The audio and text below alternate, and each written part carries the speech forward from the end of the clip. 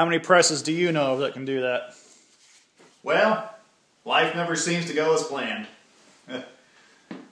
It's been 3 weeks since I uploaded the making of this press die, and I thought in a few days I would upload the next one, as I have all the parts cut out. All I had to do was finish it up real quick, do that over the weekend, get the next video cranked out, right? Well, unfortunately, I have been crazy busy with work. I've been out trying to keep the farmer's equipment going because corn harvest hit, soybean harvest hit, and milo harvest hit all at the exact same time here in the month of October. And all the ranchers are bringing in their cattle, trying to run them through the corrals, so I've been out putting corrals together, repairing them, all that kind of stuff too. That there looks like a gate. Oh, and yeah, wheat planting. A lot of people were still planting wheat in October, so yeah, a lot was going on in the month of October for all the farmers out here. But anyway, you don't care about my excuses, so let's rewind a few weeks. I'll show you the making of these parts, which doesn't take very long, and then we'll come back and start drilling some holes in this part and slap this thing together.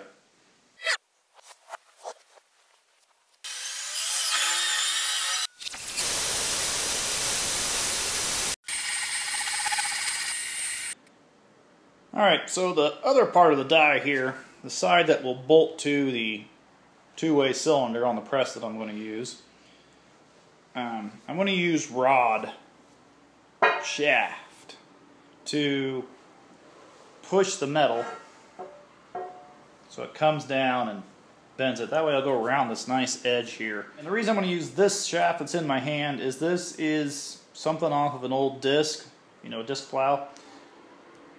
And it is pretty hard stuff, so I think it can really handle the abuse. That's actually what I used on my bottle jack press to build the bottom die with, is this stuff. And it holds up really, really well. Really can handle the abuse. So I'm going to just cut it in half, and it's going to be a little bit close. I actually wish I had another inch of that stuff on there to do this with. So I'm taking it over to the chop saw, cut it in half.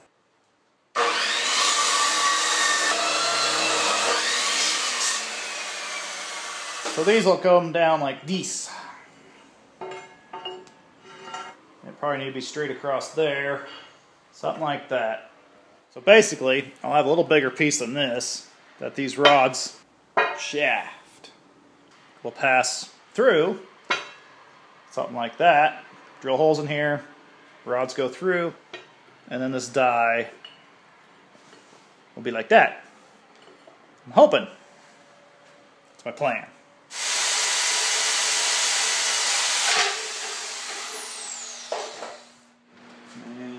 Half this way.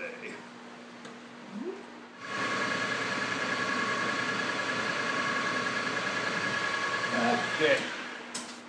I'm going to go ahead and zero that out, actually, I think. And then we'll go over 3.5.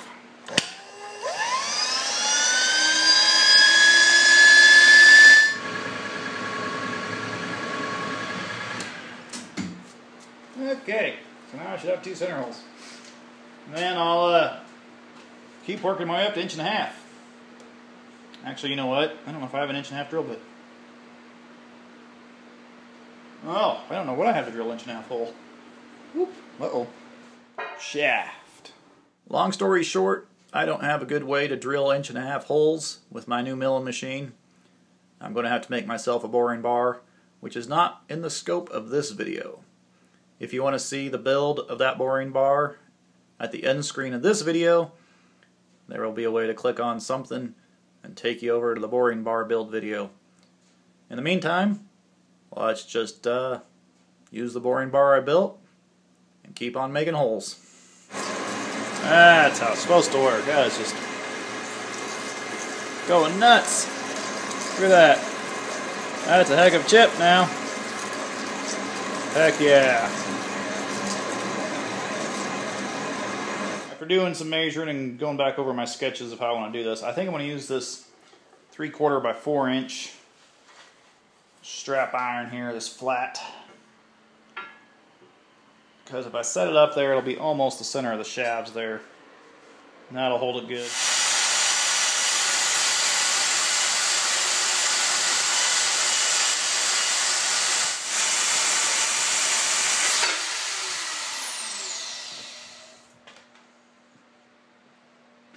I really like that porta band. I need to get myself a nice bandsaw though for the shop. But boy, this porta band is really nice. I want the ends of this plate to actually be square because I plan on bolting the end caps to it. So I'm going to go ahead and hit the ends with an end mill here. That'll also allow me to find 0 on DRO because I'm actually cutting with the end mill, so I can zero it out. And then I can locate the holes for the rods that this thing slides on real easy from that.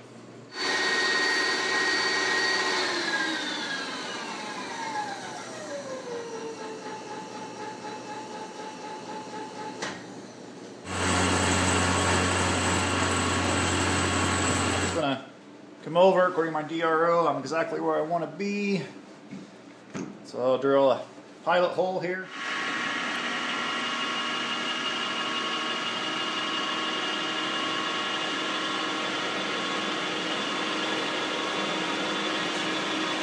So 7 inches. Yeah, loosen the table already. Bonk. I hit ya.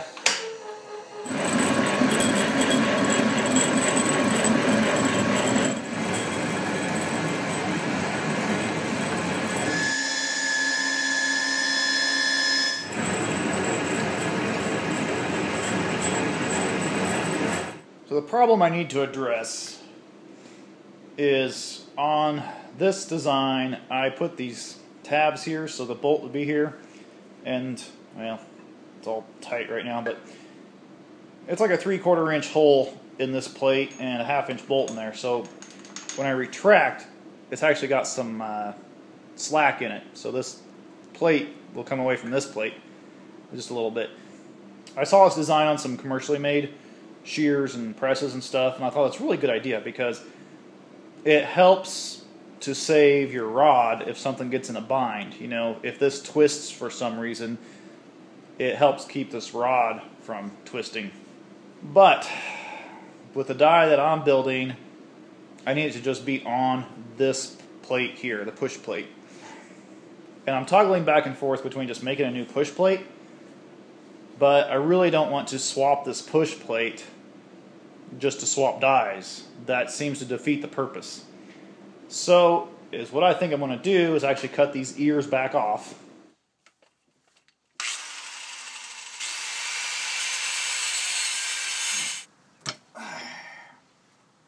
Wow. That's some serious penetration. Dang. And put a bolt in from back here that goes in this way, and then the bolt wouldn't have to be tight. Maybe have a bushing that goes in there too, that it tightens onto that bushing. So yeah, I'll go ahead and plan on using 2 bolts actually. And yeah, that's what we're doing. We're doing that right there, stuff. Get on with it.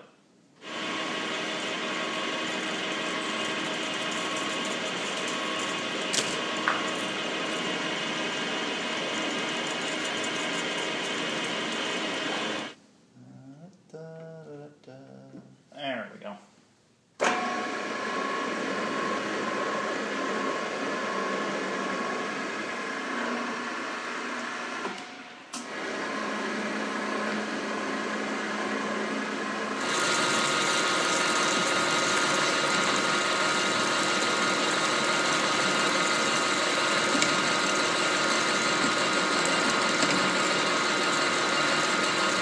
Then I'm going to ream it out to 25-30 seconds. That should give me about 30 thousandths of slop. A little bit over because that DOM is actually under 750 thousandths, so you get the idea. I'm going to go ahead and reface this surface since I got all the dang grinder marks on it. Man, I had an amazing surface finish on this before when I made this part on the lathe. I'm really happy with that. This metal is machining amazing. This nut is perpendicular to the shaft it screws onto. That is correct. And it's a machined face here designed to be true for that cylinder, right? So if I set it on that nut and bolt it down to this table, that should, in theory, make this face parallel to that nut in the table and make sure that this thing is true to how it needs to be. So we will just skim a little bit off of this. Probably just use like a 1/2-inch end mill or something here and kind of root around on it for a little while.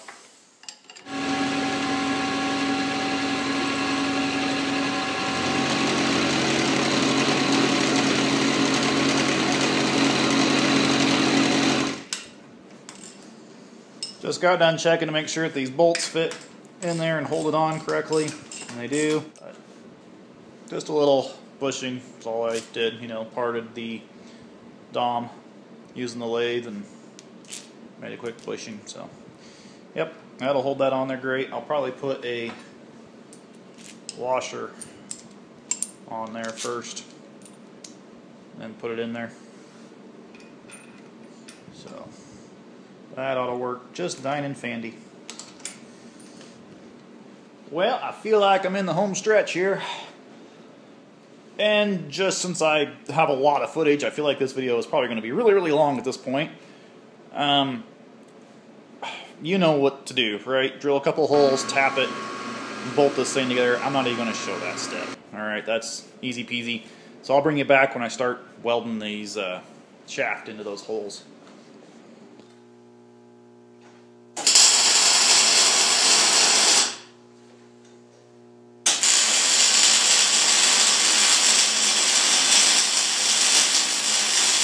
I think you get the idea how these bolts work back here, but I'll show you just in case you don't know. As you can see, it slides forward and hits, and then when I return, it's actually got slack in there because it slides on that bushing. You see the die comes back. It's got a slight amount of movement right there. That allows things to flex and move and do whatever they need to do. Okay, I'm ready to try this. I got a couple pieces cut out. Because I'm going to make another one of my shelf brackets here and make a couple of these gate latches thingies. So yeah, let's see if this thing blows up.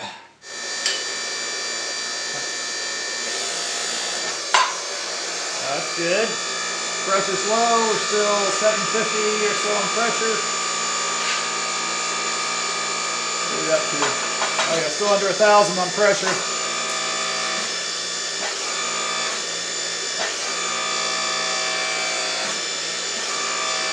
There, hit 1,500, so I think we're just done with the bend.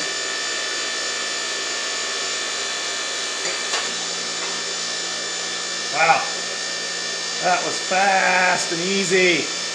Normally this thing's sliding down, vibrating down the rods won't be a problem because normally the press will actually be setting more like this, so the weight of it will make it vibrate down to this end all the time. If it does become a problem and it wants to, you know, constantly work its way back, I can just put a little set screw in here somewhere and, you know, it's a little Allen key to kind of give a little friction against the shaft. Not really lock it down hard, just, you know, enough to keep it from sliding. So not a big deal. So now I'm going to bend these two plates. I'm trying to decide if I want to do them both at the same time. Kind of think I want to try it because the other one bent easy. I couldn't believe that. Low pressure. I was having trouble with a 20-ton bottle jack bending one of these by hand. That was a lot of force. This should be putting out about 18 tons of force. This is a 4-inch bore hydraulic cylinder. The pressure relief valve is set at about 2,500. So I can't remember, is that 18 or is that lower? Uh-oh. I'm going to try two of them in here at the same time and see how much force that takes. Maybe I can yell a pressure at you and you can hear me. So that's 1,000 PSI. Oh, I thought one slipped and I didn't realize it. It's 1,500 PSI.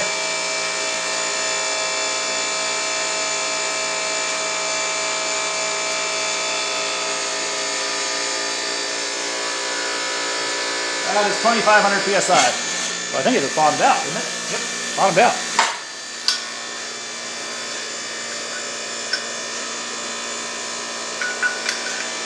There we go.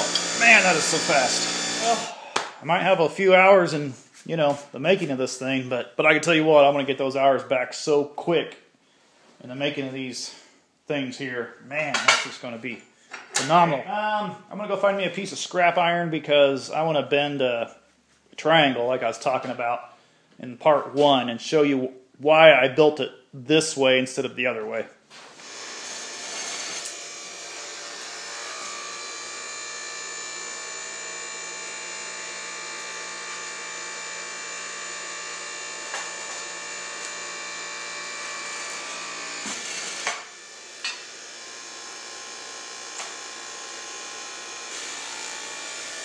That's where I dumped that.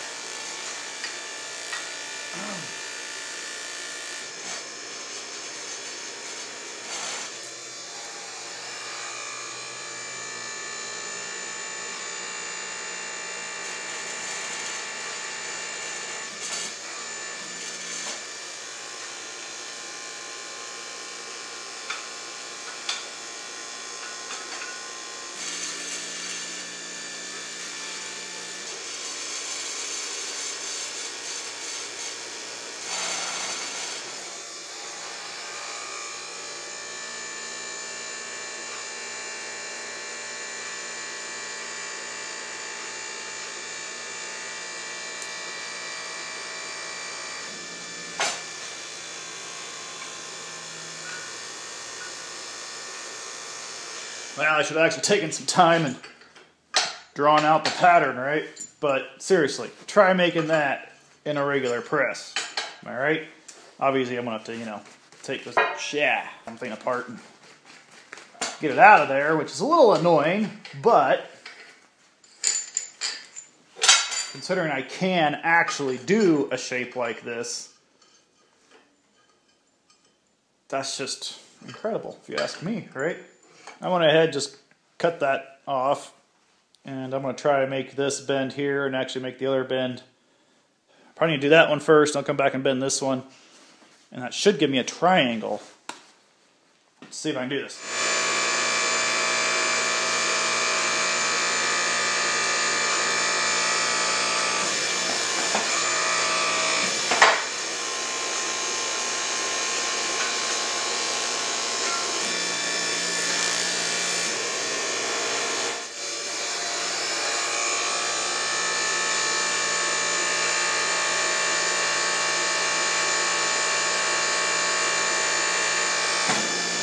Right.